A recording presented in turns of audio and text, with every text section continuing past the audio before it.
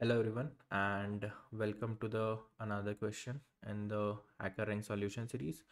Over here today we are going to solve a very famous or basically you can say that it is the first question where you'll find some problem or you could find some problem and this question is known as list comprehension, right? So what we'll do is, as always, we'll start reading the problem statement first, right?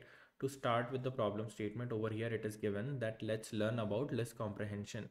So this question is made to teach you what a list comprehension is all about, right? So over here what they are saying is you are given a three integer x, y and z. So over here also you can see that they have already given us the user inputs by default, right?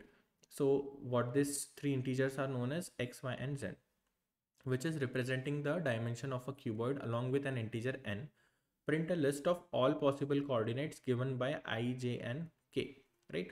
So what they are going to give us is three numbers. One over here it's given as x, y as 1, then z is 2, right? And you need to create a permutation, or you need to create the coordinates based on these three numbers, right? So it goes something like this. So let's just say if they have given x equals to 1, so you need to consider two numbers only, 0 and 1. If they have given y equals to 1, you need to again consider two numbers. So basically you need to start from the 0 and go till that number itself. You need to generate that series of numbers from 0 to that number. Over here in the z it is given as 0, 1 and 2, because like the z is 2, so we'll start from 0 and we'll go till 1 and 2. And then what we need to do is we need to design such kind of combinations, or you can say permutations of this 1 2 3 4 5 6 basically 4 5 6 7 values, right? So we need to create some certain kinds of permutation, and this will result in the coordinates uh, of this cuboid, right? So it's coming something like this. Now what is the thing next is you need to print an array of the elements that do not sum to n equals to 3. Now the fourth input which they have given is n equals to 3. What they are saying is you need to do this sum of three coordinates, or some of the coordinates which you have created, and then this sum should not match with the value of n. So 0 plus 0 plus 0 should not be equals to 3, right?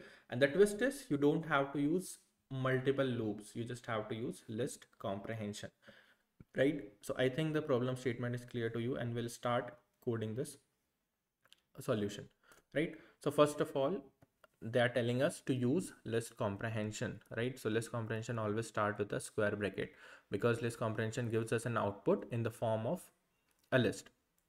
So first what I'll trying to do is I am trying to generate this numbers using x, y and z. So first of all I'll start generating the series of numbers using x. So what I am writing over here is for I in range 0 comma x plus 1. I am writing x plus 1 because if I'll not write x plus 1, it will just consider 0. Like let's just say x is equals to 1, so it will just go till 0, because range always go till the endpoint of -1, right? The next one will be for j in range, uh, basically it will be y plus 1. Then for z, or you can say for k in range z plus 1, right?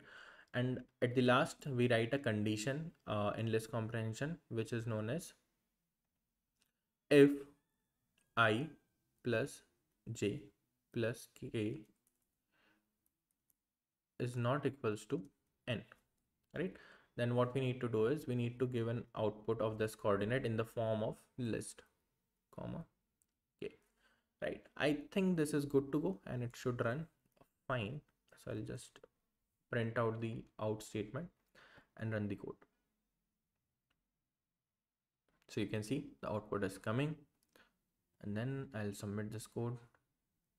Fine, all the test cases are also passing. So thank you so much, and see you in the next video.